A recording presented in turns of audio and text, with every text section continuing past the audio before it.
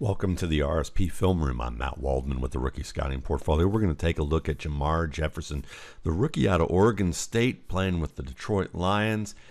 He has a bit of an ankle injury, but still I wanted to take a look at his tape because I was impressed with a lot of what I saw from him at Oregon State, and I wanted to see how that's translating early on in the limited touches that he's had with the Detroit Lions. And we're going to watch this play, which is a duo look. You're going to see motion from both tight ends across the field. That's going to shift the defense a little bit. You see the front shift as well, and that plays into how they want to duo block this. So you have two double teams on the nose tackle, and then you're going to have a double team here on the end on the right side, at least from the Steelers' perspective, right side on number 97.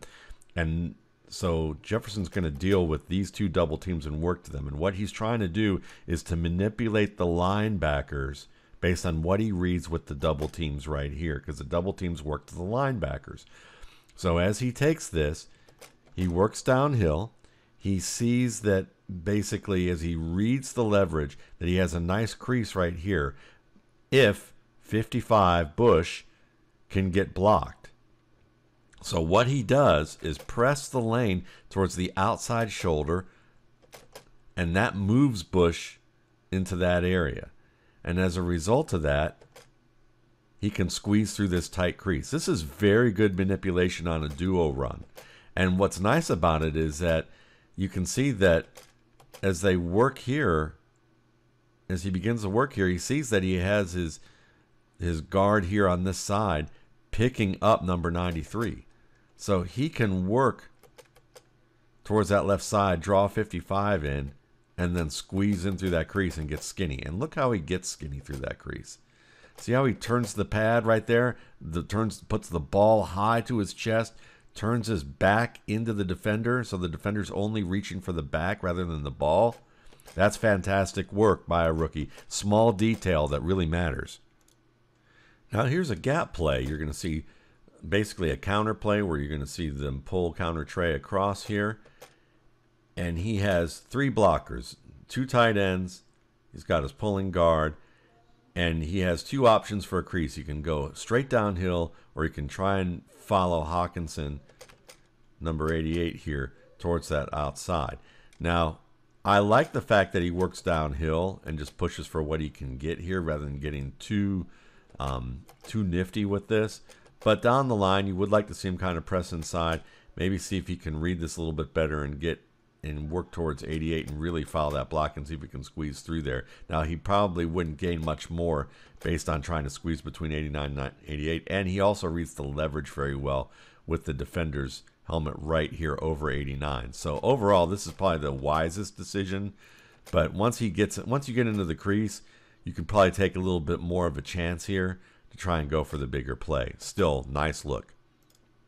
Now, this is a 28-yard touchdown, and what he does nicely here is he's got a nice big crease here, does a good job of being able to press towards the right, come back to the left towards the unblocked, or the lineman who doesn't have a block, work through that, and now he's got the secondary here. And watch him turn on the jets and split the secondary.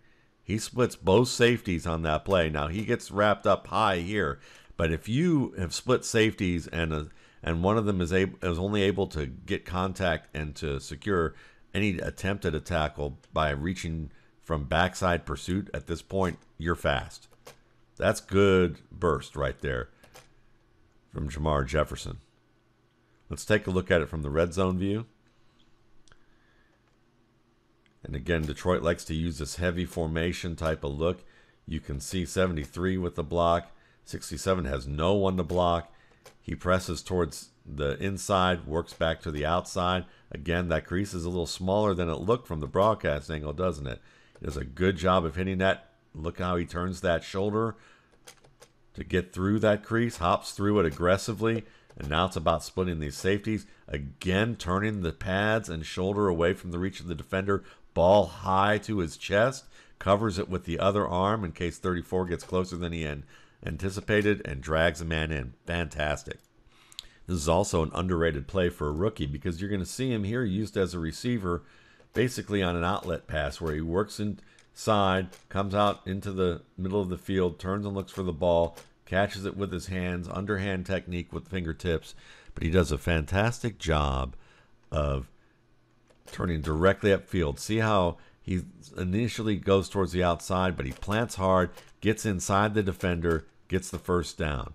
That's a good transition. He doesn't try to make a move, doesn't try and run around a defender who's cut off that edge. He gets what he needs to on this play, knowing that he's close to the sticks. Very nice awareness. Very good transition here on this play. Let's watch it from this angle. It's a motion swift outside. Nice catch. He sees the defender on the outside within 2 steps, plants, and flips those hips. Look how he flips the hips right there. That's nicely done. Let's see if we can do it slow motion here. Yeah, plant, turn, flip those hips, and he just gets a couple yards. That's all he needs. Again, no accident here for Jermar Jefferson. They're going to go basically a 4 vertical look. All 4 receivers going vertical downfield, and then you send the back out as the check down in the middle of the field after the defense has been run off. Goff finds it in a crowded pocket, extends the arms for the ball. Nice job doing that. So he's attacking the ball early using his hands, even though he lets it get a little bit closer to his chest because he's turning back, I guess. But still, downhill. Has 3 defenders, splits them. Just tries to, works towards it, gets the sticks. Doesn't try to do anything cute. Not going for a huge play, just going for the first down. Understands down and distance. Plays tough, finishes strong. There's some nice patience with his running consistently. There's a wind back play, and he works towards that front side. And then where the wind back gets the cut block here on the edge defender, he heads out towards there, reads the leverage, and sees 54 on the outside, squeezes through this tight crease. Again, he's got good hips to be able to change direction quickly and efficiently, gets downhill, reads this block, makes the late cut inside so he doesn't cut too quick in towards this defender coming, towards the inside here, and then lowers the pads through that and extends. This is just he just does a nice job of picking and sliding his way through traffic. He reads the leverage well, and he always seems to have the ball in a secure place.